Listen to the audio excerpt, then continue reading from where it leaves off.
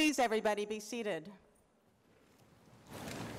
I'm Susan Collins, the Joan and Sanford Weill Dean of the Gerald R. Ford School of Public Policy.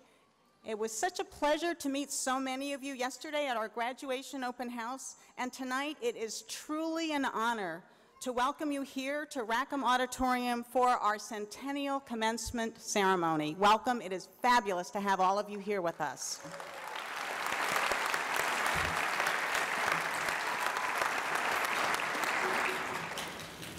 Well, I'd like to begin by introducing to you our platform party.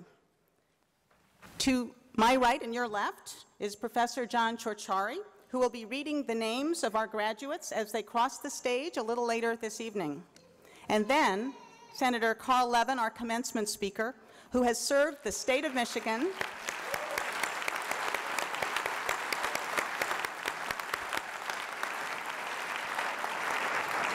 He has served the state of Michigan in the United States Senate for 35 years and will retire in 2015, and I will have the honor of introducing him more fully to you a little bit later. Senator Levin, we're honored to have you here with us today.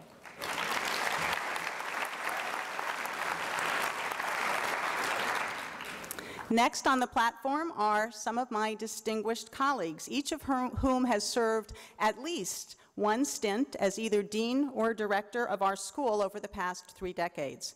We have Professors John Chamberlain, Paul Courant, and Edie Goldenberg.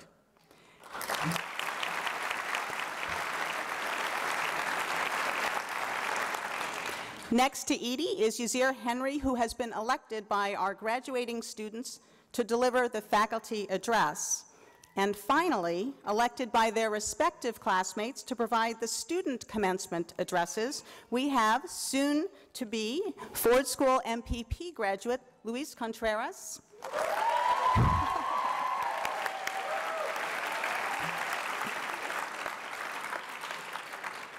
and BA graduate Brittany Jones.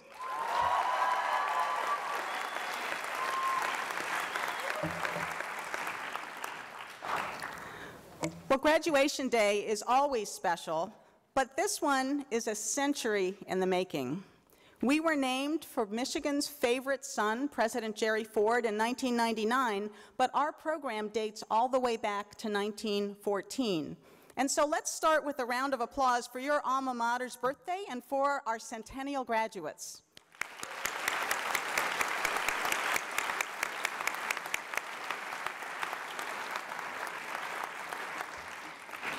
And I know that many of you, like me, were able to enjoy a piece of the school's birthday cake yesterday at our graduation open house, and I really enjoyed seeing so many of our students and their families there. To mark the occasion, for the first time, we're actually live streaming today's graduation ceremony, and so I'd also like to greet all of the family members and friends who are watching online. And graduates, you might be particularly interested to know that we have some faculty who are tuning in remotely. In fact, I've been informed that Justin Wolfers is indeed watching and live tweeting today's ceremony. Justin, please use the hashtag #PolicyTalks.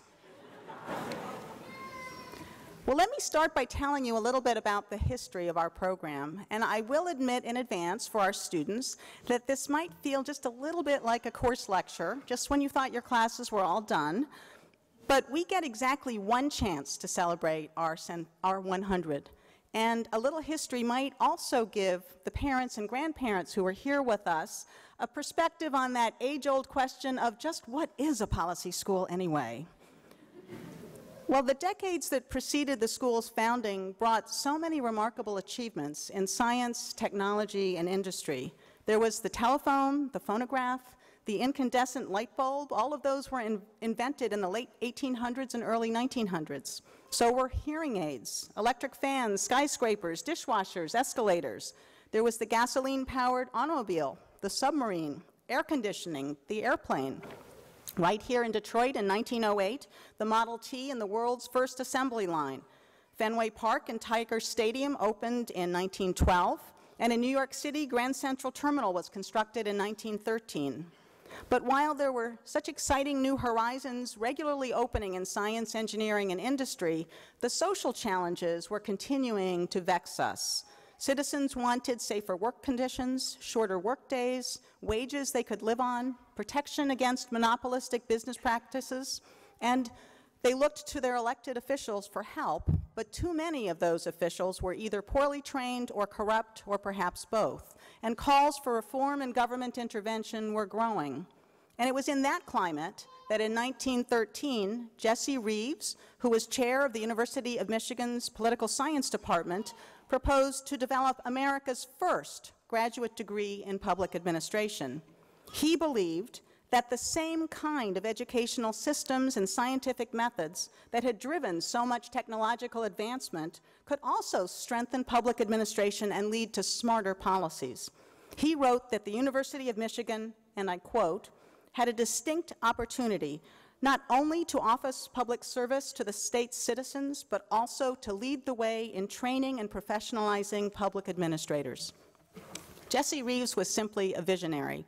The university recognized that vision, and in 1914, our program was launched. Many other colleges and universities adopted similar methods and models in the years that followed.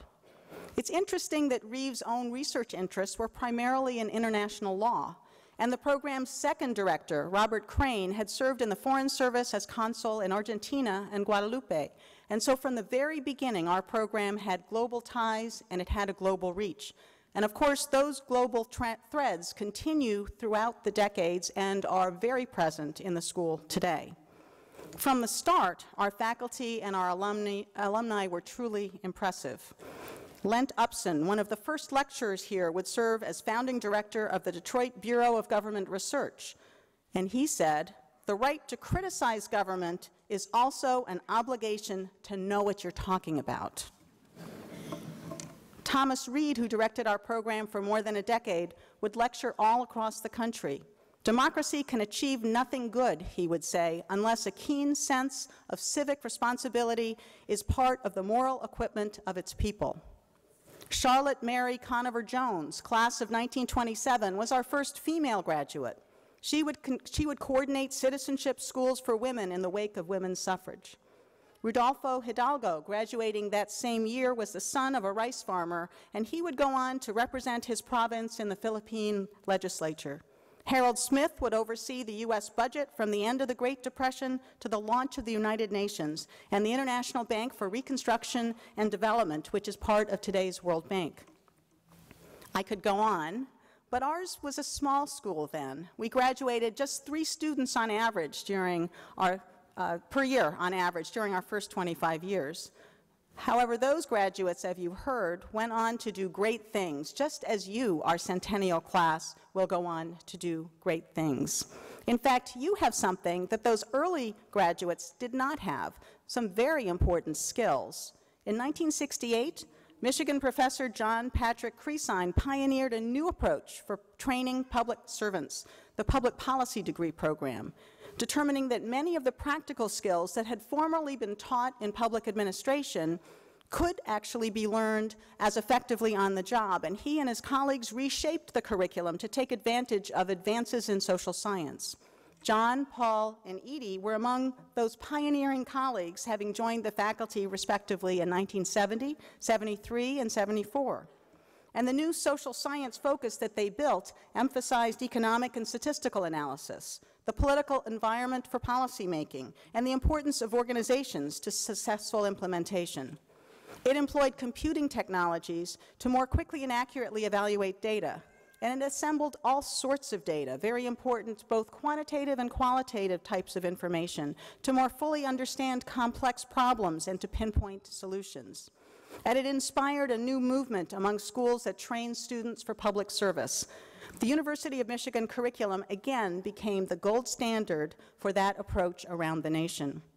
The shift from administration to policy was a shift from focusing on single problems as they arose to focusing on systemic, complex solutions.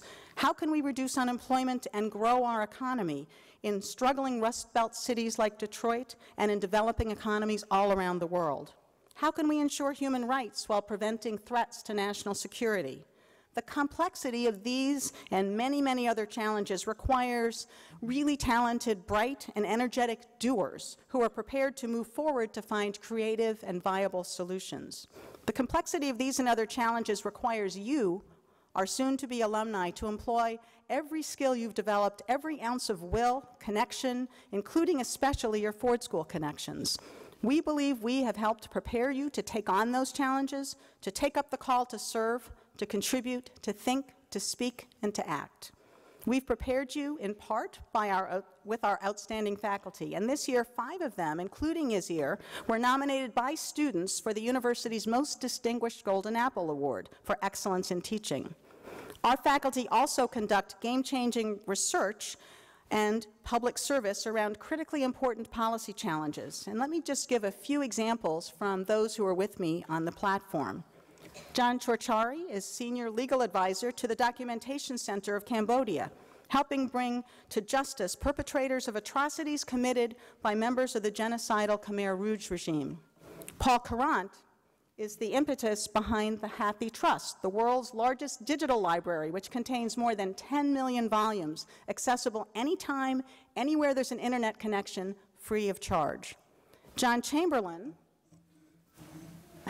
behind me over there, is our longest-serving faculty member, and he has introduced countless numbers of policy students to both statistics and ethics, reminding them to weigh society's never-ending quest for efficiency against humanity's deepest held values. And Edie Goldenberg is the founding director of the Michigan and Washington program, which provides opportunities for dozens of University of Michigan undergraduates to spend a semester learning and serving in our nation's capital. You've been prepared, too, by the work of our terrific professional staff. As you know, a team that keeps the education, research, public service, and engagement missions of our school all moving forward. And I'd like to ask now that all of the staff and faculty who are here with us today would please rise, and I hope you'll join me in thanking them for all that they do. Please rise.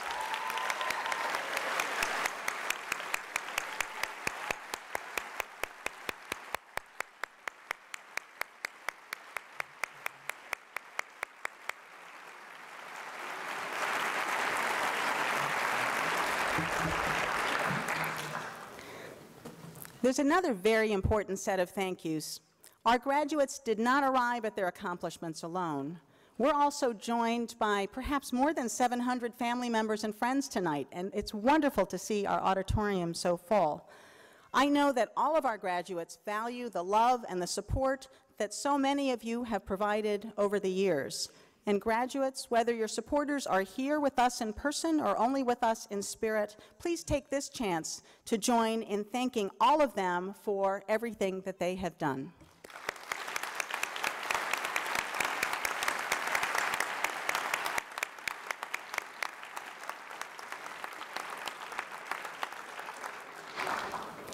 And now I'd like to tell our audience a little bit about you, our graduates, about what you've accomplished and all that you've given back during your time at the Ford School. Let me start with our newest PhD candidates, Joshua Hyman and Caroline Theoharides, who earned joint doctorate degrees in economics and public policy, and Jane Rockmess, who earned a doctorate in public policy and sociology. Each of them has had a very successful job search. Joshua will be an assistant professor in the Department of Public Policy at the University of Connecticut. Caroline will take a post as assistant professor of economics at Amherst College. And Jane has won a postdoctoral fellowship at the Center for Education Policy Analysis at Stanford University. Congratulations to each of you.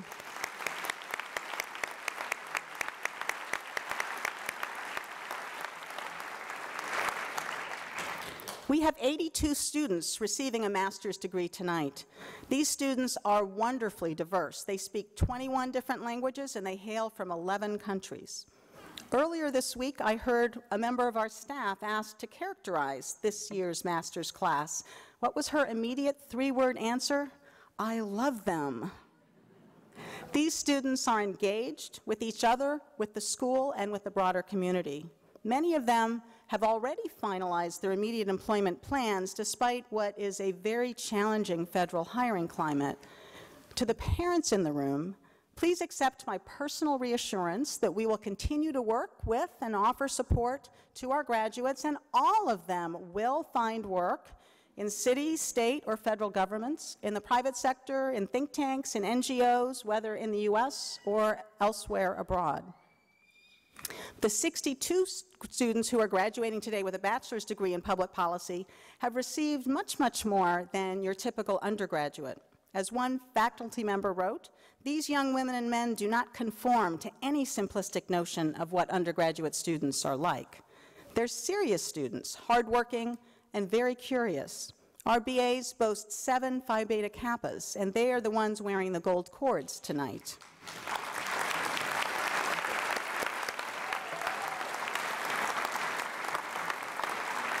We also have 13 Angel Scholars and a number who have been recognized in many other ways. These students are truly the leaders and best across a wide variety of campus activities.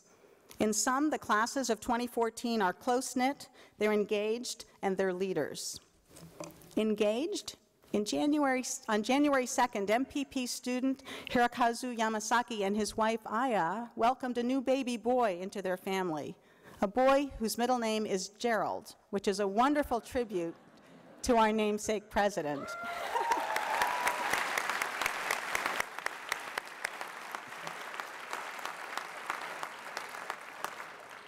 And when the mother of a University of Michigan student died unexpectedly, our BA students held a book drive and ran a bake sale to help with expenses. Student leadership? How about Public Policy Connects, the US-Canada Conference, the NPM Social Impact Challenge, 2 diversity summits, and so much more. Our students organized a charity auction featuring community contributions like curling lessons, salsa lessons, a pie every month for a year, faculty wine tasting, and even a calendar featuring 12 mostly tasteful photos of the men of the Ford School. Many of them are seated with us this evening, a little bit more fully attired. That sense of fun, coupled with a commitment to making the community a better place, brings me back to the history, back to the people who built the Ford School and the community that we all inherited. John, Paul, Edie, and their colleagues built a community that we all can be proud of. They built it with their can-do, glass-half-full attitude, with their enthusiasm for debate and discussion. They built it with their ability to see past what's wrong and who's to blame, to what can be done to fix it. They built it with their immense work ethic. They built it with their sense of purpose and vision and their willingness to spread the credit and take the blame. And they built it with a tremendous sense of humor and perspective. Please join me in thanking John, Paul, and Edie for their decades of service to and investment in the Ford School community.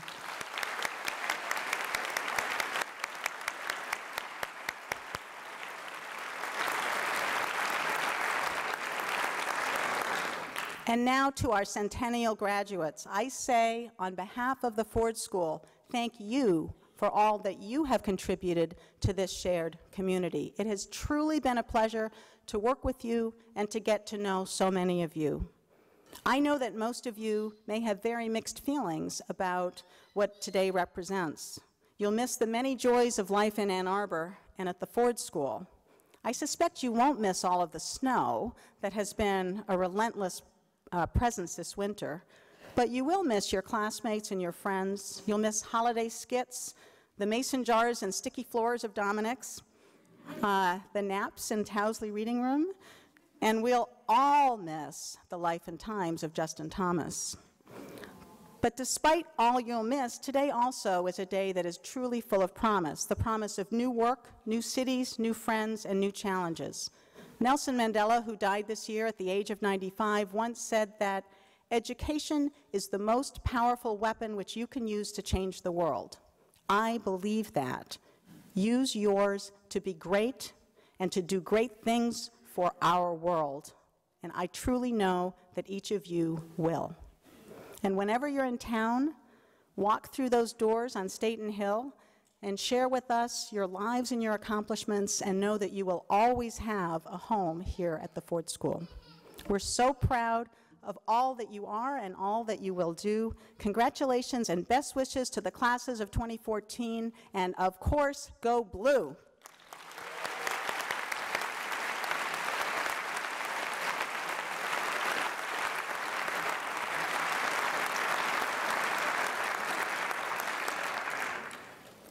And now it is my honor to introduce our centennial commencement speaker, Senator Carl Levin. A native of Detroit, Senator Levin served as Assistant Attorney General and General Counsel of the Michigan Civil Rights Commission in 1964. He was elected to the Detroit City Council in 1969 and elected to the U.S. Senate in 1978, and of course, many times since. He is chairman of the Senate Armed Services Committee and one of our nation's most respected leaders on national security. He is also a powerful voice for equality and justice and a strong advocate for economic fairness. Time magazine has named him one of America's 10 best senators and a Democrat who, quote, gained respect from both parties for his attention to detail and deep knowledge of policy, especially in his role as a vigilant monitor of businesses and federal agencies. We are honored and proud to welcome him back to the Ford School to deliver our centennial commencement address. Please join me in welcoming Senator Carl Levin to the podium.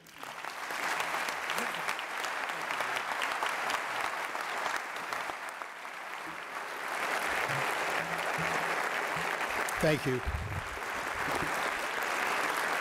Dean, thank you so much for your introduction, your invitation to join with you today. Thank you most importantly for the great leadership that you've shown in this school. I'm honored to be here with you and the graduates, their families, their friends, and the faculty and the staff of a school that has for a century now work to improve the lives of our people through education and through the study of public policy. It's also great to be here with my wife, Barbara, a true blue Wolverine, as a matter of fact, of the class of, no, I better not go there. Many factors have brought you graduates to this moment. First among them is your hard work. And I know that you're not going to forget the people who have helped you achieve this moment. And for those families who have helped finance your education, they and the graduates who leave here carrying the burden of student loans will have learned the hard way what adds a special twist to the term higher education, the higher cost of education. And for your sakes, and for the future well-being of our country, I hope that yet this year the United States Senate will adopt a bill to make college and university more affordable and to reduce the interest rate on existing loans, as a matter of fact, because that's something we're trying to do. You're not just graduates of a great university, you are graduates of a school of public policy, which implies that you and your ideas and your passions, your hard work and your drive and your grit can help shape the policies that government adopts. Whether in elected office or other forms of government service at a nonprofit or in the private sector, seeking to influence public policy is an awesome responsibility. It is not easy work because of the diversity of our great democracy. But if you put in the time and the effort, the rewards are great. Outside of being a husband and a father and a grandfather, nothing has brought me greater satisfaction than the chance to contribute to solving the challenges that our nation faces. As you grapple with policy issues, I hope that you will keep in your minds and in your hearts the spirit of the man whose name graces this school. Gerald Ford was admirable for many reasons, but perhaps none is more important than the difficult step that he took in pardoning President Nixon in 1975. In doing so, he gave us one of history's most poignant examples of a politician doing what he felt was right in the face of public opposition. Pardoning Nixon may very well have cost Gerald Ford his office, but it was an essential step in healing the wounds of Watergate. History proved Jerry Ford correct, and this nation will always be in his debt for that decision. Now, I speak to you today as a policymaker nearing the end of his career, many of you soon will begin public policy careers of your own. And just as much has changed over my career, so you will see many changes during yours. But if issues change, principles do not. There are ways of examining issues that apply regardless of the specific challenges that we face. And so I want to share with you an approach that I believe has served me well. A little more than a week ago, I was in Kabul, Afghanistan. I've been to Afghanistan a dozen times. My first trip was with Republican Senator John Warner of Virginia, one of my best friends in the Senate. It was in the fall of 2001, not long after our troops entered Afghanistan.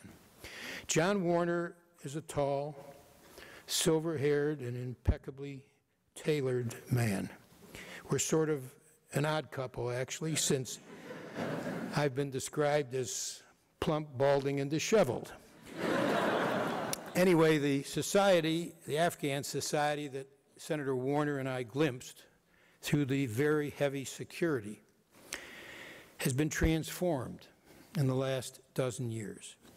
In 2001, roughly 1 million Afghan children were in schools. Now there are more than 8 million. Before we and our allies came, the Taliban allowed essentially no Afghan girls to attend school. Now there are 2.6 million girls in classrooms. In 2001, average life expectancy in Afghanistan was 45 years. Now it is 62 years. Under the Taliban, 18% of rural Afghans had access to clean drinking water. By 2012, that had risen to 56% and rising. Gross domestic product has risen nearly tenfold since 2001. The first time that I flew over Kabul at night, it reminded me of those nighttime photos that you see of the Korean Peninsula, with the north totally dark and the south ablaze with light. In 2001, Kabul was like North Korea. It was dark. Today, Kabul is dark no longer. Once deserted streets are now bustling. Shuttered storefronts are now open. None of this has been cheap or easy, but the Afghan people, with our assistance, have made significant progress. Tough challenges lie ahead for them.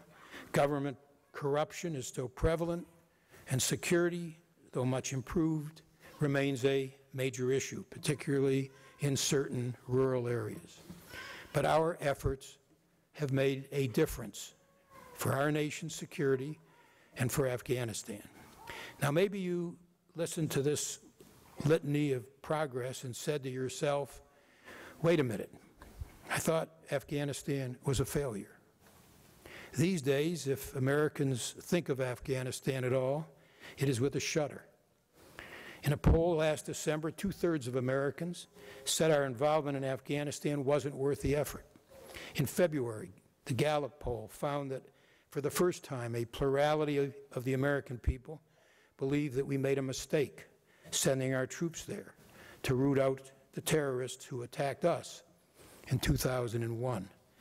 But while polls show that most Americans want to end our involvement in Afghanistan, most Afghans and every candidate for the Afghan presidency want us to stay and to continue to help. Now, why this disconnect? Few Americans have had the opportunity to visit Afghanistan or to study its changes. Most only read a few snippets or see brief reports on television. And those reports are almost unremittingly negative.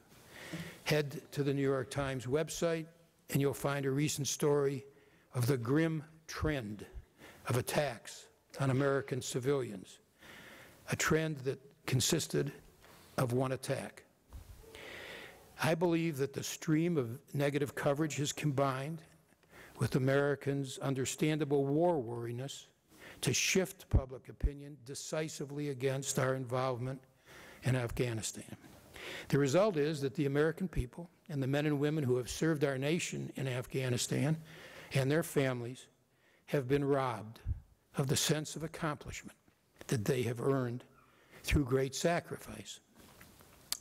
Now, it's not my goal to convince you that I'm right about Afghanistan, though if I do, I'll take it.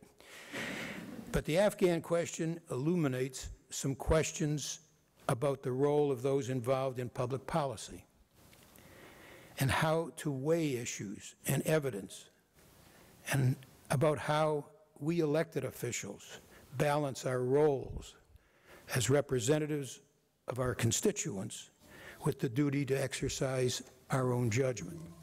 My opinions on Afghanistan have been formed in large part by the fact that I've been there, and ground truth matters. Our former Secretary of Defense, Bob Gates, said something memorable about Afghanistan a couple years ago. The closer you get to this fight, he said, the better it looks.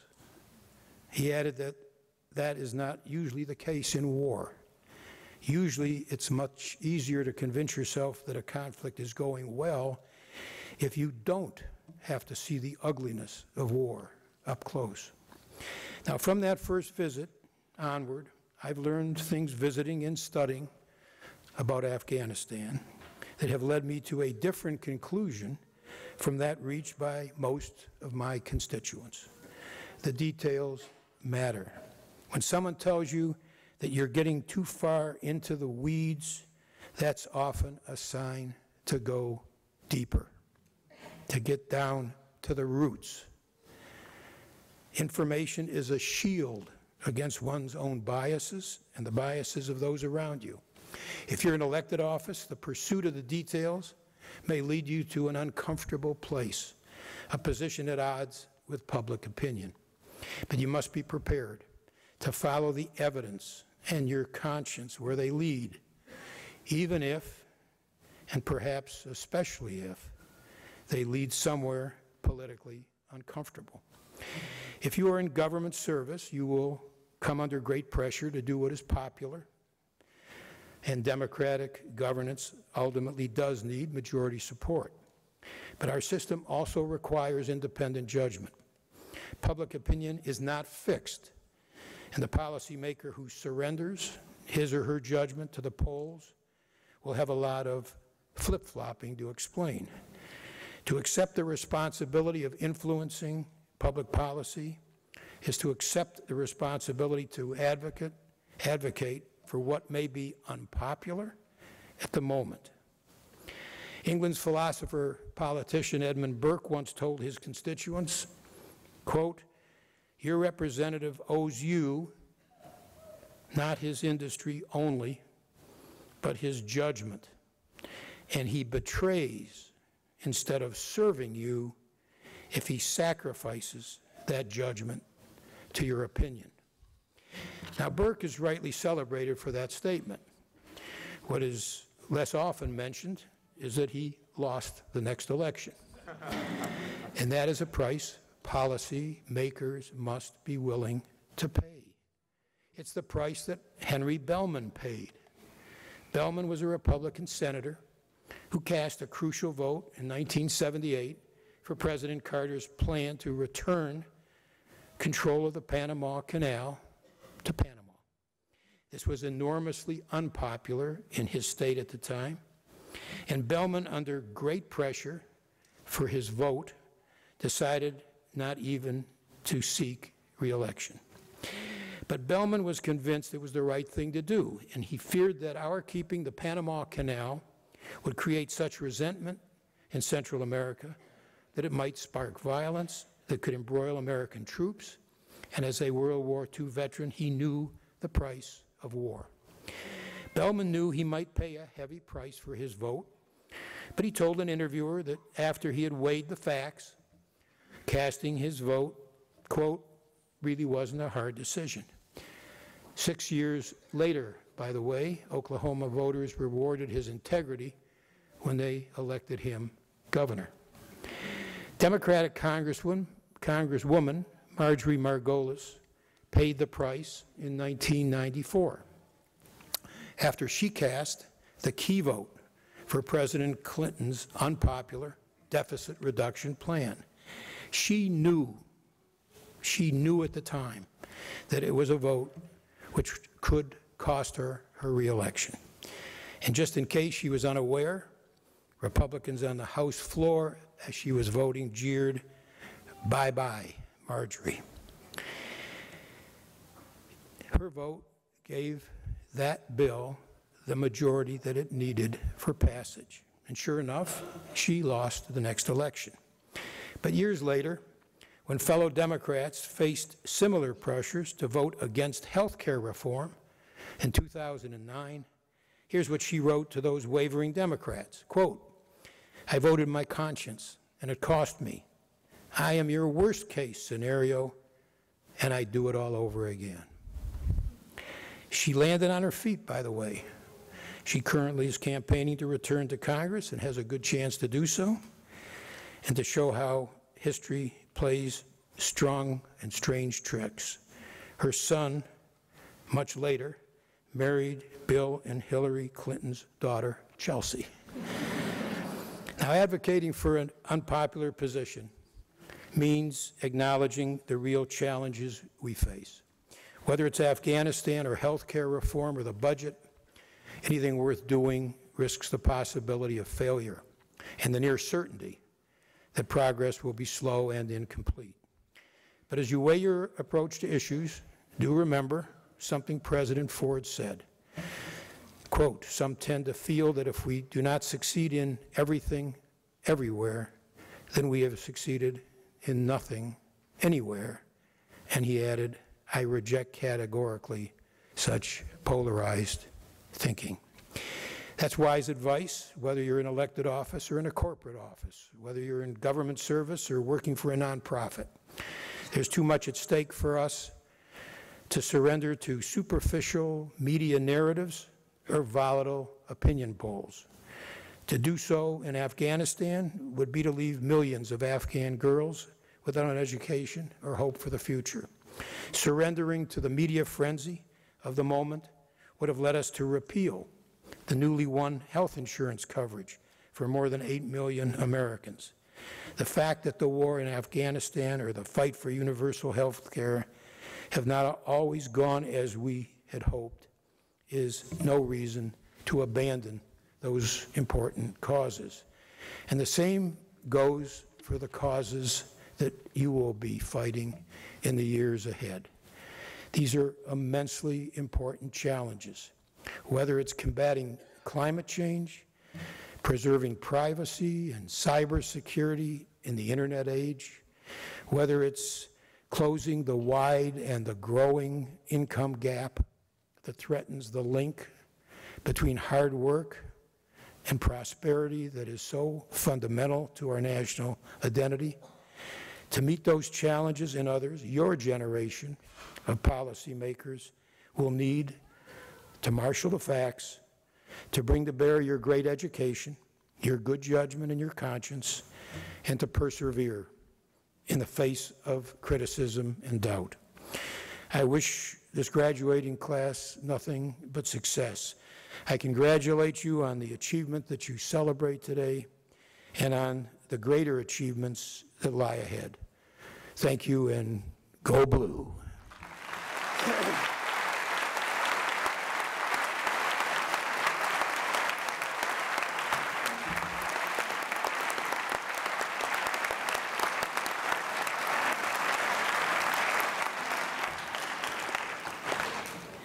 Thank you very much, Senator.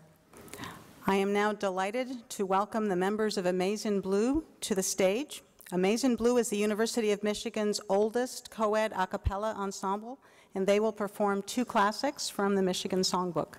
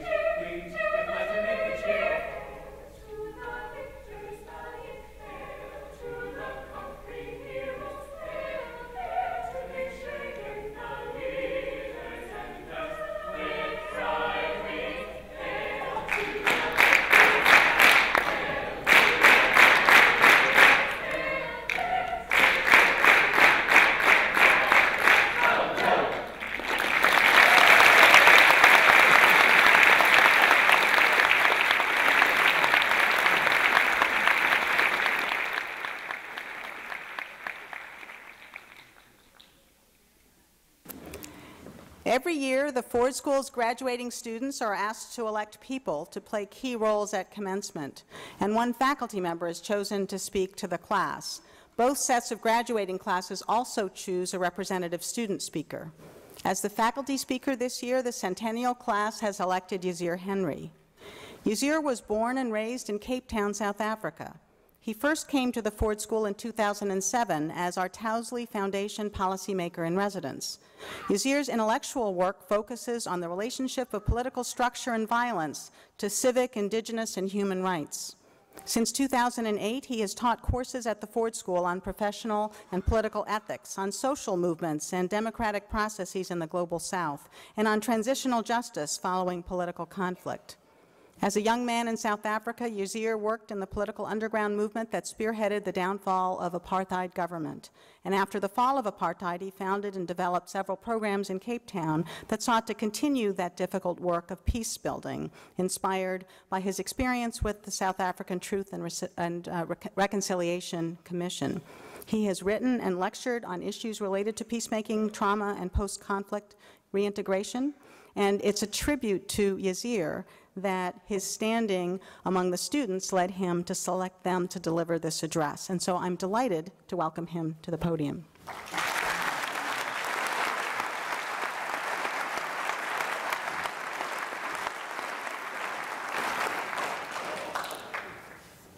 Good afternoon, all. Graduates, baccalaureates. 15 minutes, I practiced that. MPPs, doctors, esteemed family and loved ones. When I was informed of this honor, my initial thoughts were to decline.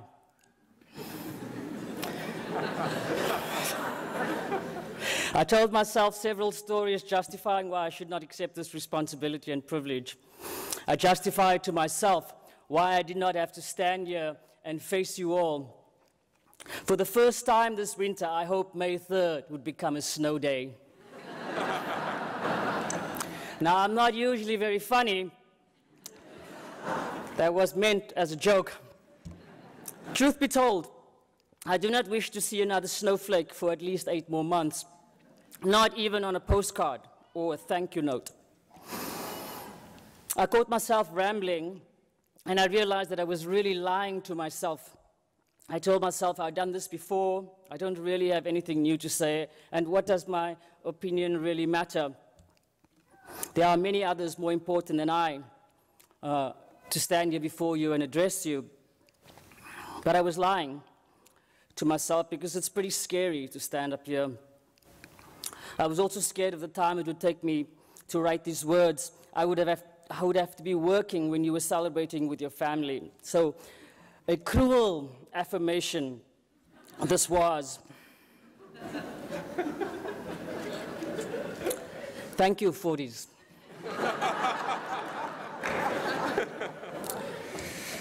But as I sat thinking of you, of the classes I've taught, and the human beings I've met over the past 2 years, the feeling of feeling sorry for myself passed. What initially felt as burden now felt true as honor, as responsibility, and as challenged. And I became more and more determined to stand here smiling.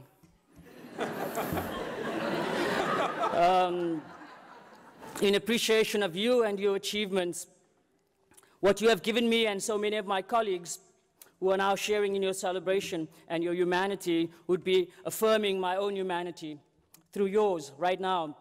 I smiled and I thought of life as beautiful, very complex and never dull. I thought you've given me, I thought that I would be a policy professional as I stand here, a leader, strong, clear-headed, resolute, gracious in the face of the challenge that faces me. I hope this for you too. I said, how can I offer so much advice when I myself am afraid to live with it fully? So I emailed Lindsay and accepted my fear.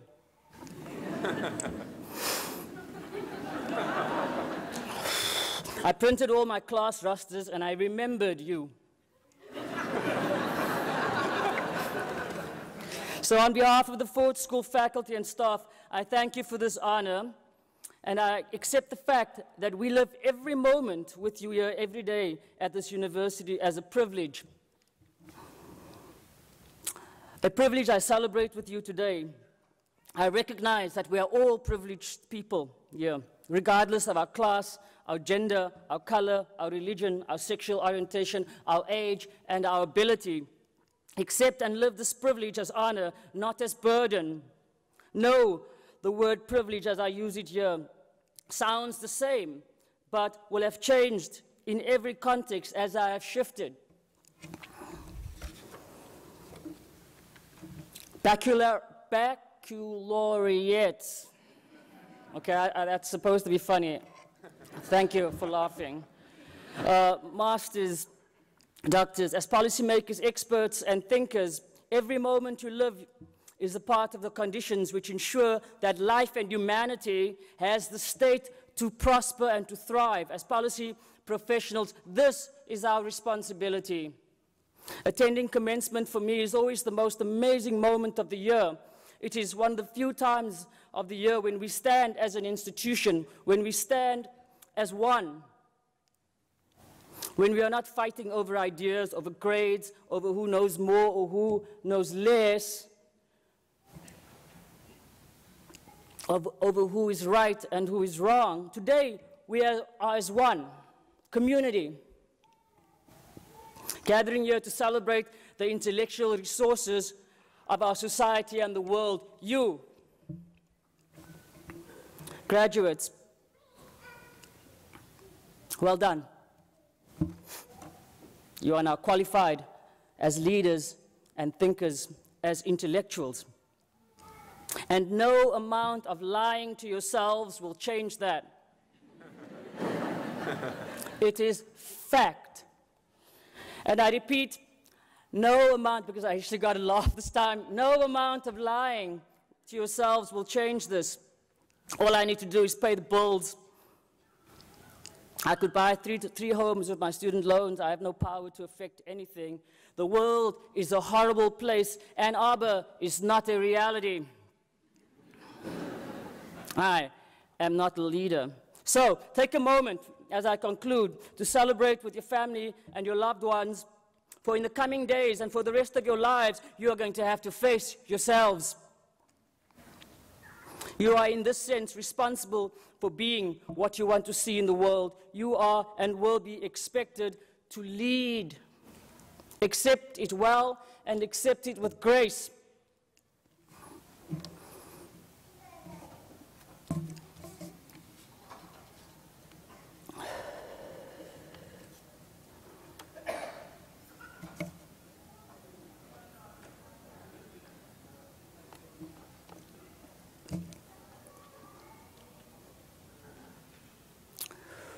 We are that common people.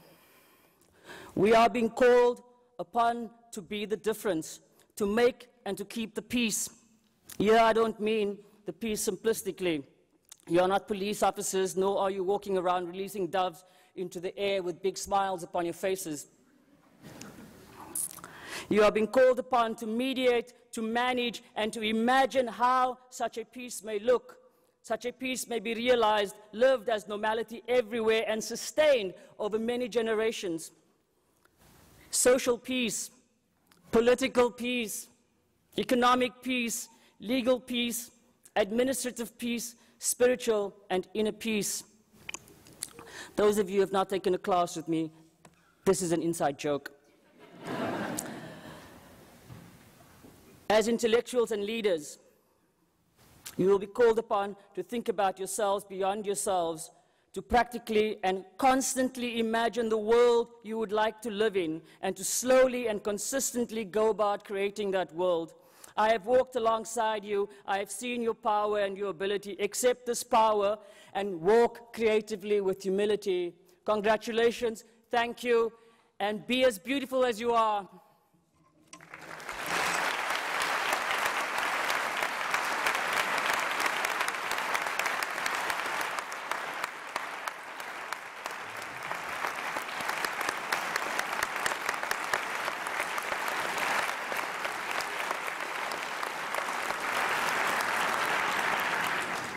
Thank you, Yazir.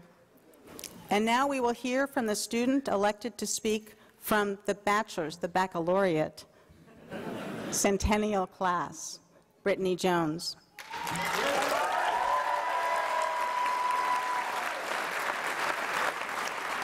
At the University of Michigan, Brittany serves as a diversity peer educator. She's also worked as a housing discrimination investigator for the Ann Arbor Fair Housing Center. And last summer, she interned with the Detroit-Wayne County Community Mental Health Agency. She received the University of Michigan's MLK Spirit Award for students who best exemplify the leadership and extraordinary vision of the Reverend Dr. Martin Luther King Jr. by pursuing equal rights through nonviolent means and encouraging people of diverse cultures to live together in a spirit of love and acceptance. And now I invite Brittany to the podium.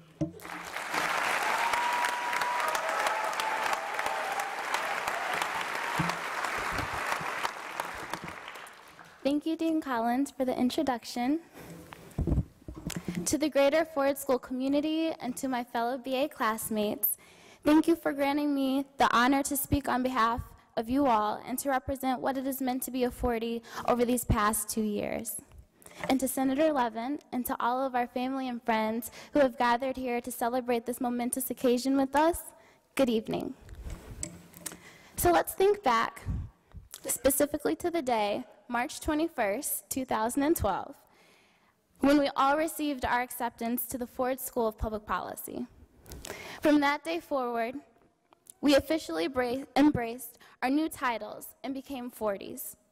With every memo and policy simulation ranging from the war on drugs to drones to fracking and even the local politics in Ann Arbor and Detroit, we were challenged to thoroughly analyze our resources and to consider the positions of all stakeholders, regardless of our own personal biases.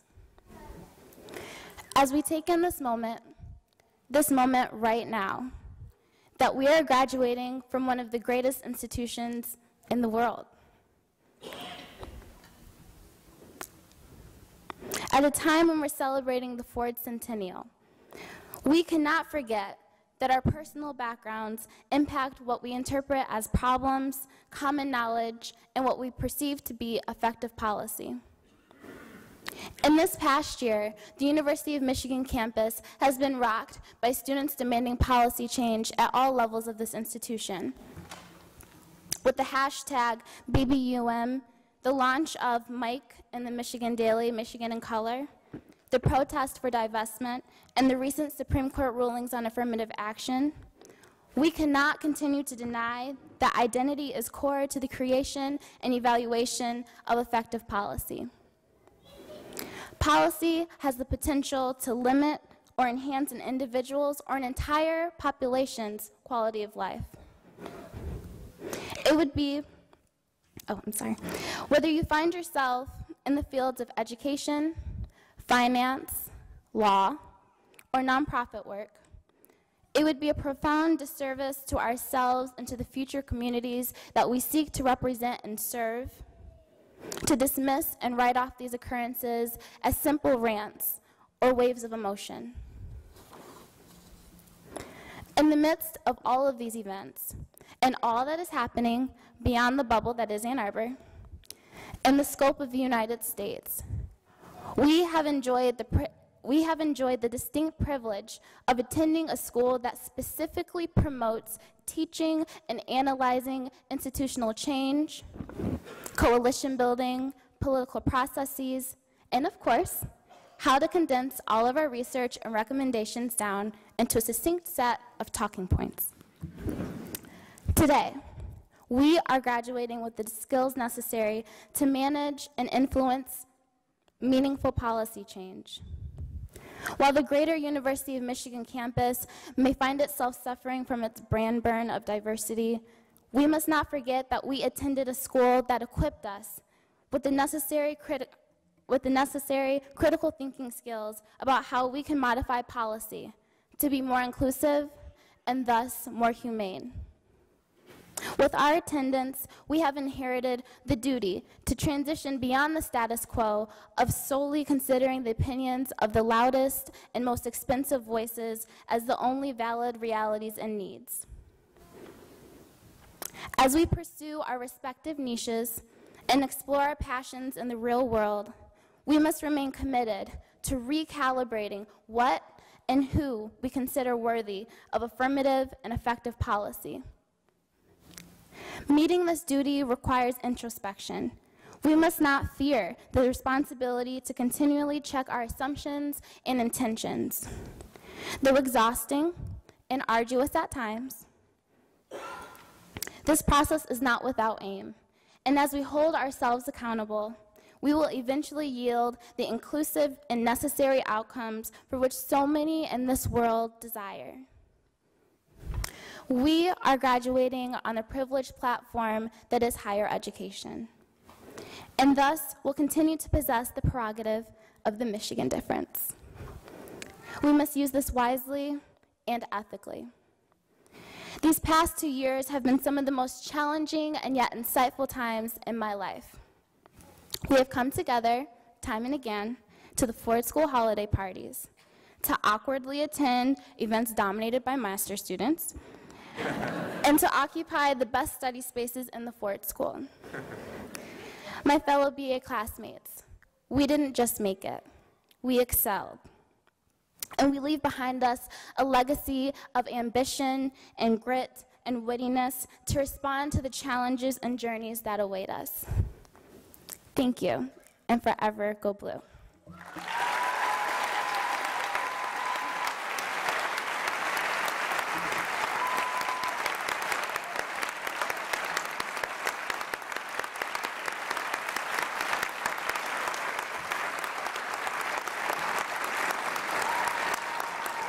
Thank you very much, Brittany. The MPP-MPA Centennial class has elected Luis Contreras to speak on their behalf. Luis earned an associate's degree in business from Cabrillo College in 2007 and a bachelor's degree in international relations from the University of California, Irvine in 2010. He spent last summer interning as a policy specialist at Silicon Valley Extension of the University of California, Santa Cruz. He has also served as a research intern with the Institute for National Strategic Studies of the National Defense University. As I understand it, Luis ran a viral video campaign to clinch his votes as graduation speaker, possibly honing political skills for opportunities well beyond the Ford School. And so I'm delighted to invite Luis to the podium.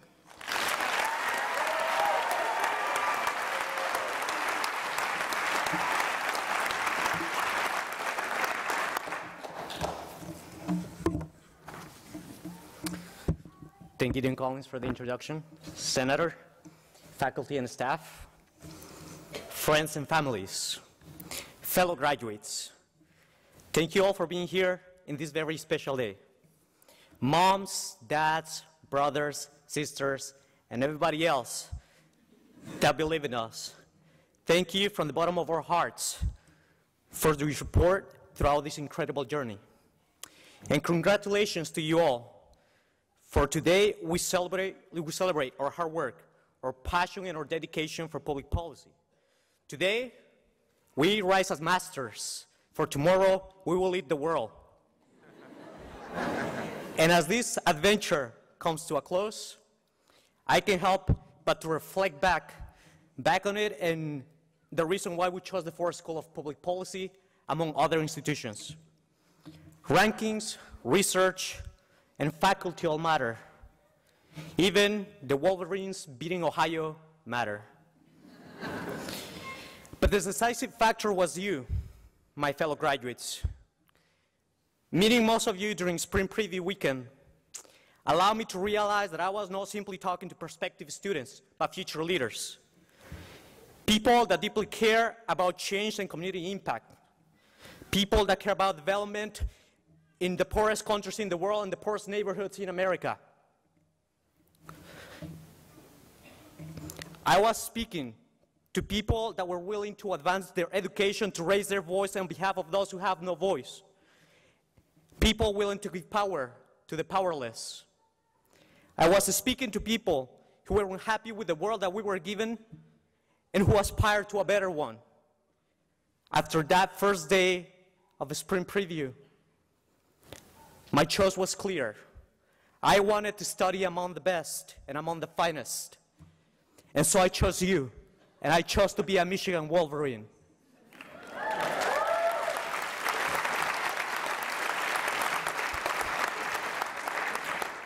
2 years have passed since we started this program, and we have accomplished so many things. Statistics, economics, calculus, and many more classes have all been conquered. We have worked all over the world, from New York to Paris, from countries in South America, Asia, and the Middle East. Some of us want to alleviate poverty. Some of us want to end conflicts around the world. Some of us even dream of being presidents one day. And I have no doubt that we will accomplish such endeavor. For in every student here today, I see outstanding leaders, strong in will to strive, to seek, to find, and unwilling to retreat in the moment of truth. Friends and families, be proud for what these students have done together, and what they must accomplish in the coming years is big. Fellow graduate students, we have been given an opportunity to study in one of the finest institutions in the world. Honor that opportunity by bringing about positive change to our society. Use the tools you learn to positively impact the life of people across America and beyond. And never give up fighting for what is right and just. President Gerald R once said, "In all my public and private acts as president, I expect to follow my instinct of openness and candor with full confidence that honesty is always the best policy in the end." Follow these words when your time comes to lead. Always speak the truth. Never stop serving and leading. Never stop dreaming and doing. Never forget your four-school family. And never forget that you're always and forever a Michigan Wolverine, a Victor, a 40, and wherever you go big and go blue. Thank you.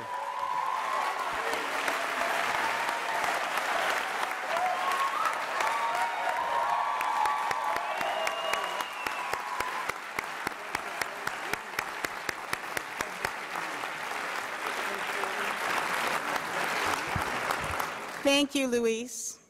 And now, the moment that our families and friends have all been looking forward to. Our graduates are ready to come to the stage and receive official congratulations on a job so well done. This year, the names will be read by John Ciorciari. John is Assistant Professor of Public Policy. He teaches graduate and undergraduate courses on politics, political institutions, and post-conflict law and transition. John has undergraduate and law degrees from Harvard, capped by a master's degree and PhD in international relations from the University of Oxford. And I'm very pleased to be introducing John Ciorciari, who will call the names of our graduating students. John?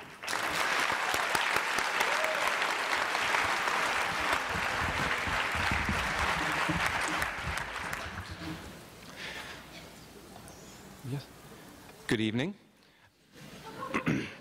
Shall we welcome the party?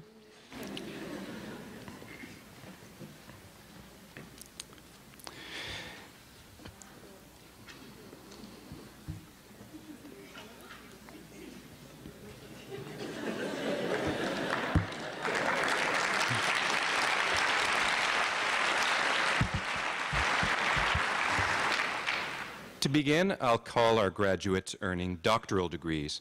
I'd like to welcome Susan Donarski and Mary Corcoran to the stage. They'll be hooding our PhD graduates. Susan is a professor of public policy, education, and economics. Mary is a professor of public policy, political science, social work, and women's studies. And now for our PhD graduates. Joshua Hyman, doctorate in public policy and economics, hooded by Susan Donarski. Joshua's dissertation title is 3 Essays on the Economics of Education.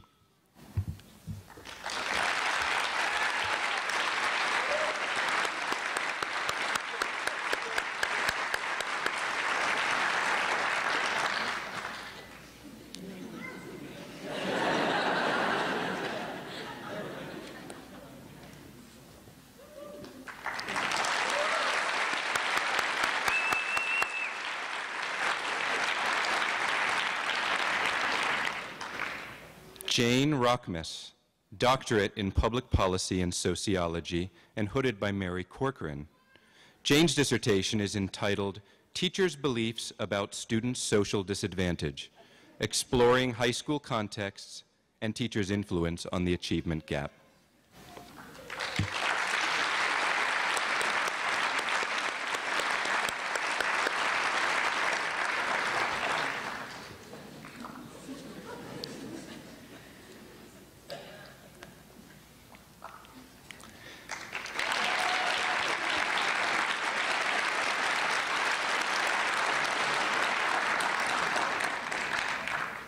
Caroline Barclay Theoharides, doctorate in public policy and economics, hooded by Susan Donarski. The title of Caroline's dissertation is 3 essays on the economics of international migration.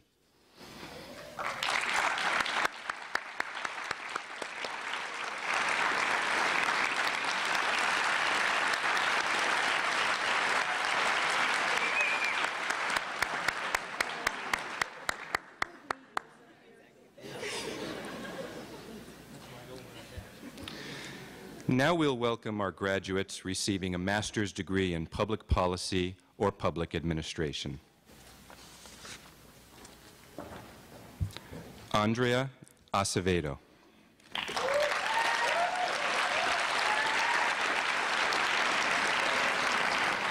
Luis Alvarez.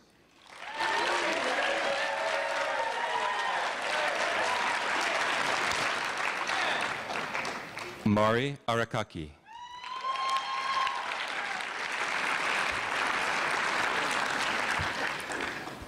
Dwayne Bell.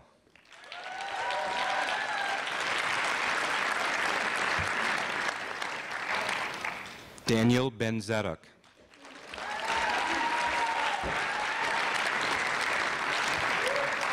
Franklin Berman.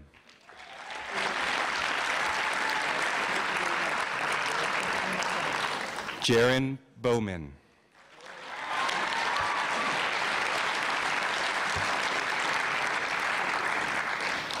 Sinan Bazkush.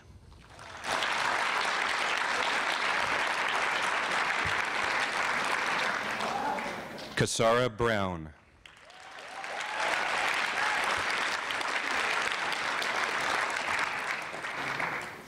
Colleen Campbell.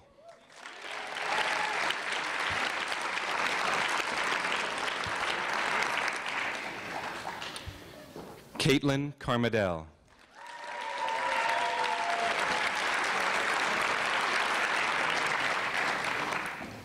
Rebecca Cassidy.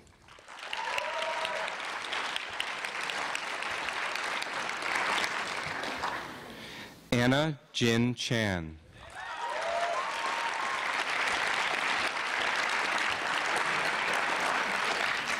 Stephanie Chang.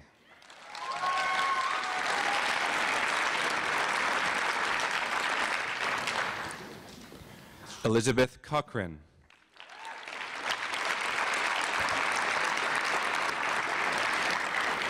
Jessica Francis Compton.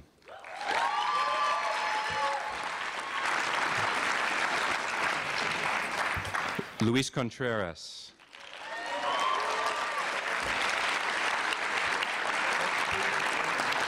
Shane Cooper.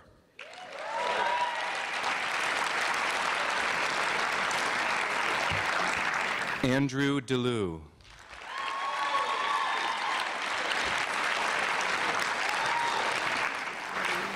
Michael Tobias.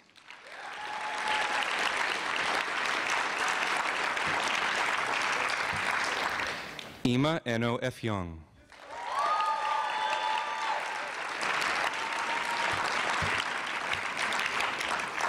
Chris Falcone.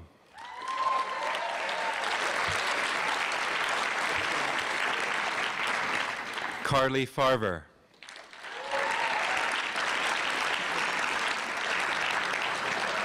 Brian Gillichek.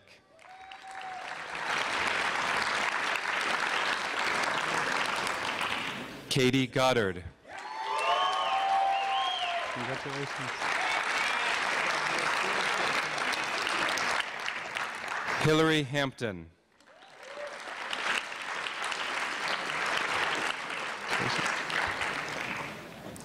Ronisha Harvey.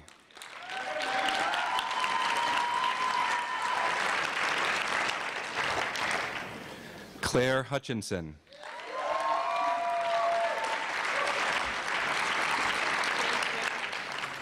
Jacob Ignatowski.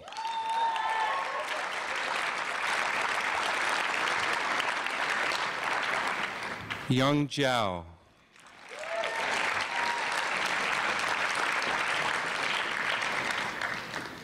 Amy Jones.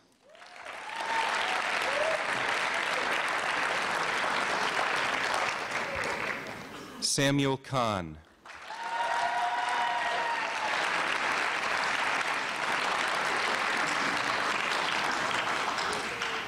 Jillian Kitchen.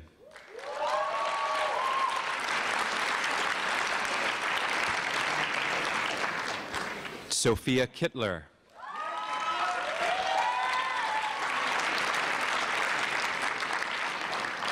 Shigeki Kobayashi.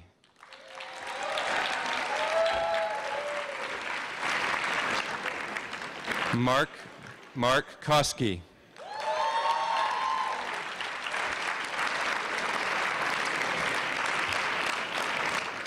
Masayoshi Kurisu.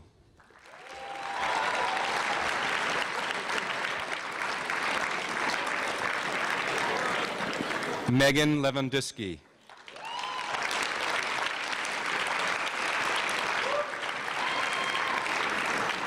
Nicole Love.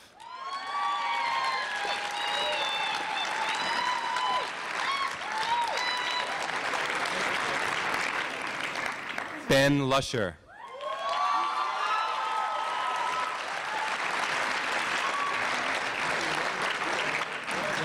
Shirley Ma.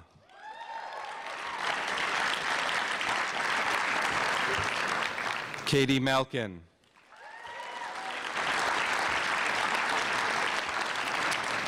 Esperanza Martinez.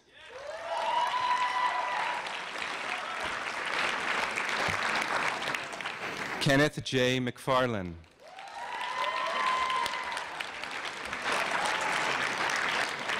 Vibha Mehta.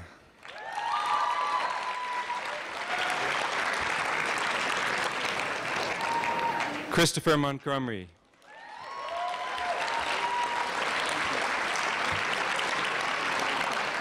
Alyssa Mouton.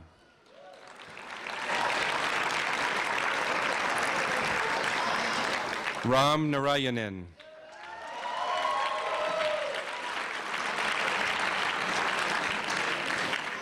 Hidenori Nonaka.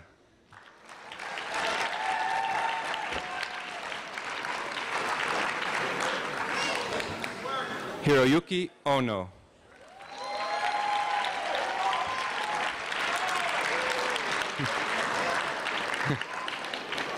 Ryan Peterson.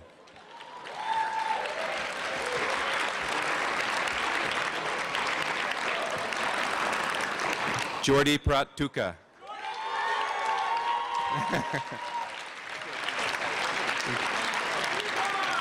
Kumar Raj.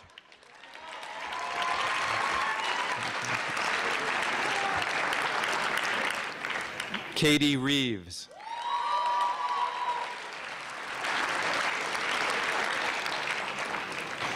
Betsy Riley.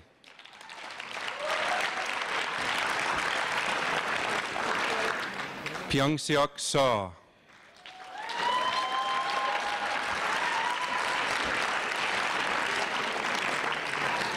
Matthew Schwab.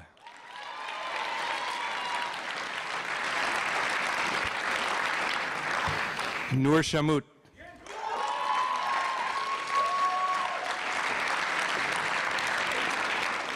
Lauren Sherham.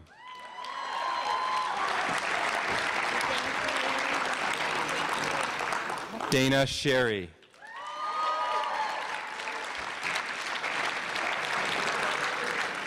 Samuel Stern.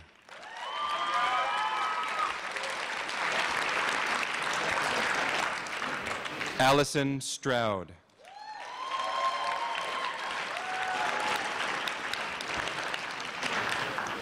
Aaron Sullivan.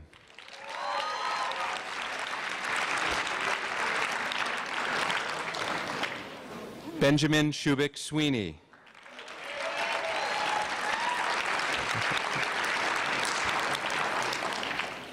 Özkan Tekneci.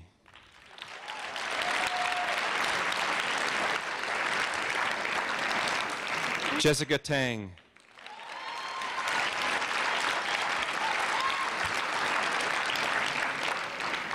Tien Tien.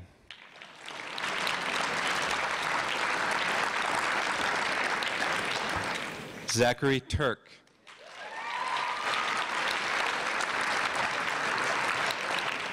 Gerardo Velasco del Ángel.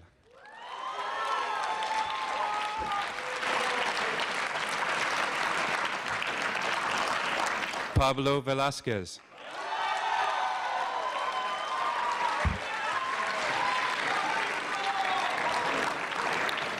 Alexander Viard.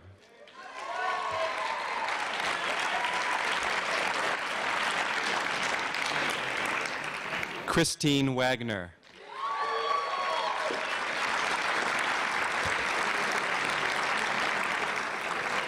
Catherine Wen.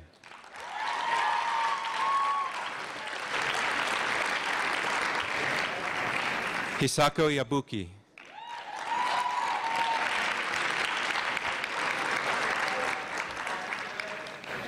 Hirokazu Yamasaki.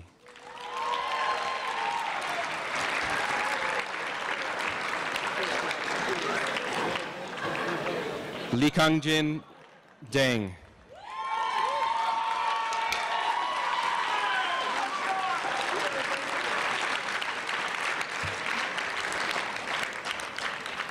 And now we'll welcome to the stage students receiving a Bachelor of Arts in Public Policy.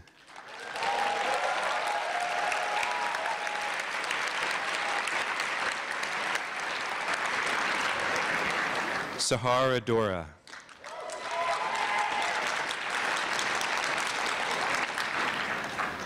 Travis Albright.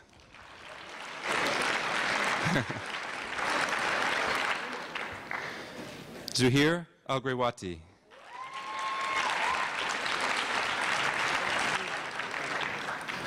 Sasha Michelle Altschuler.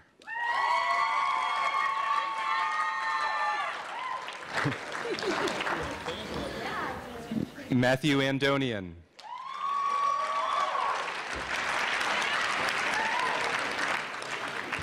Caroline Andridge.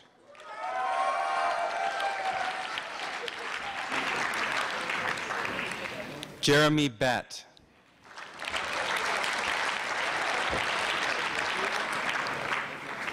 Kimberly Beck.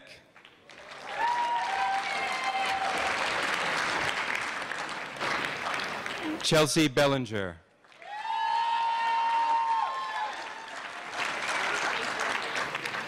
Sydney Berger.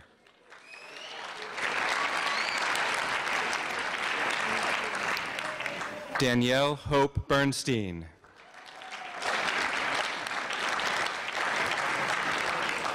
Kelsey Byrne.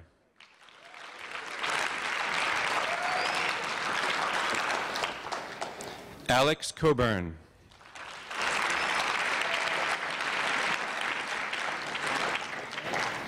Fernando Coelho.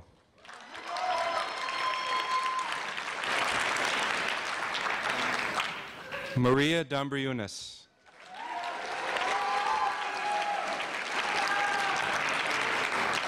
Adam Fisher.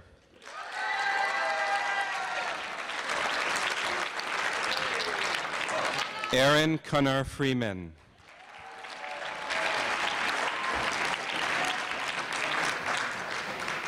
Evelyn Galvan.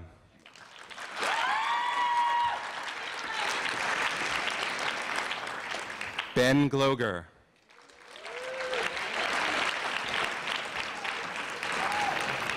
Tyler Goldberg.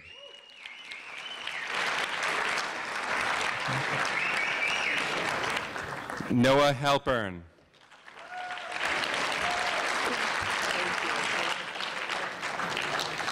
Joey Herman.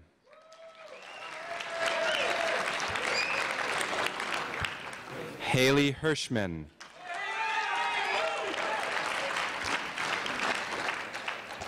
Noah Hoffman.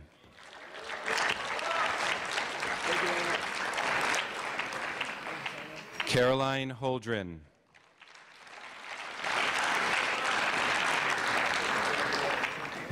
Leslie Horwitz.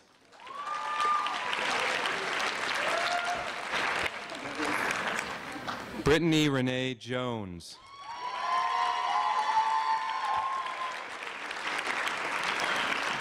Brandon Katz.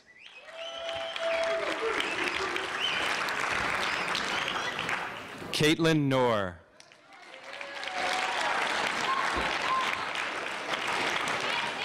Lauren Kobrick.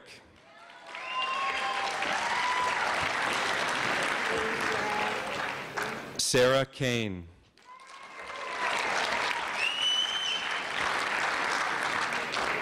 Talia Kula.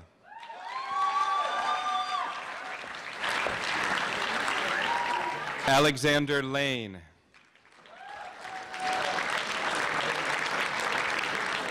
Mitchell LaPuff.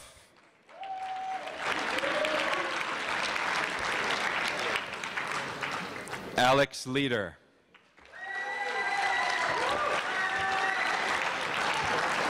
Patrick Cornelius Millette.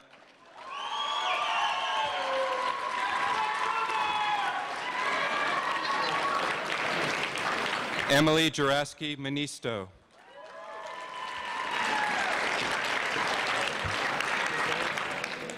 Madeline McIlhan.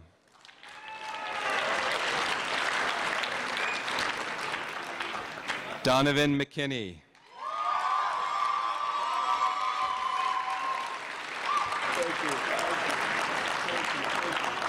Mackenzie Miller.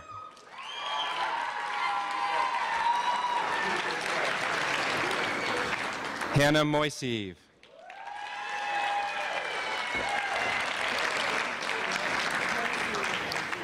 Salma Musa.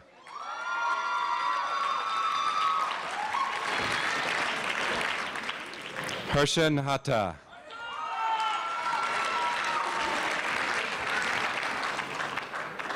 Sarah Pizer.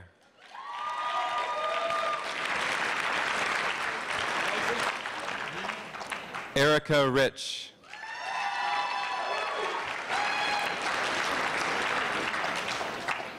Kelsey Rhodes.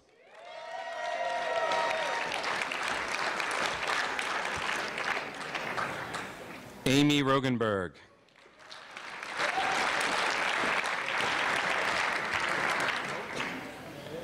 Phoebe Rosenfeld.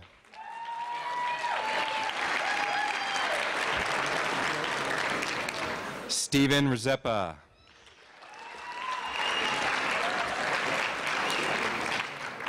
William Sanford.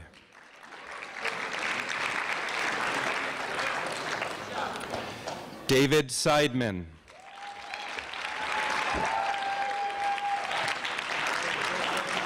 Brandon Shapiro.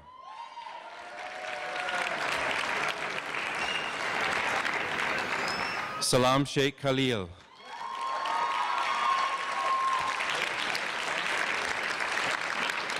Matthew D. Skiba.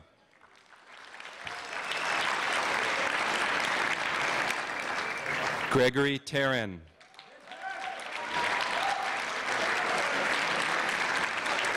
Olivia Thompson.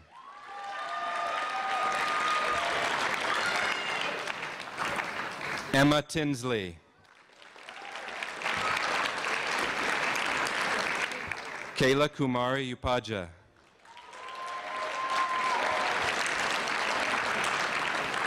Emily Van Duzen.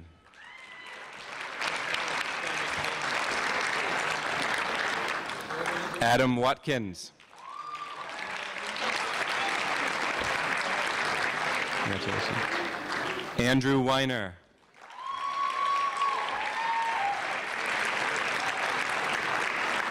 Samantha Yassine.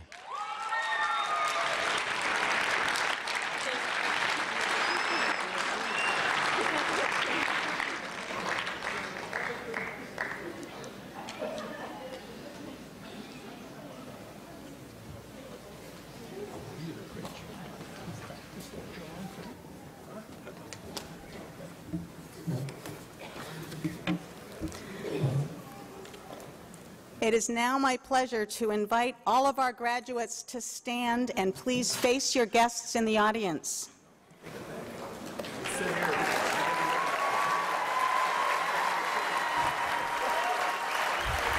And our BA graduates,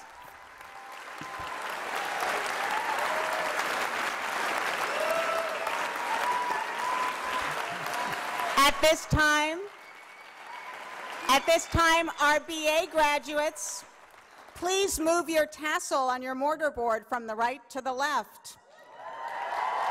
I present to you the Gerald R. Ford classes of 2014. Congratulations to all of you.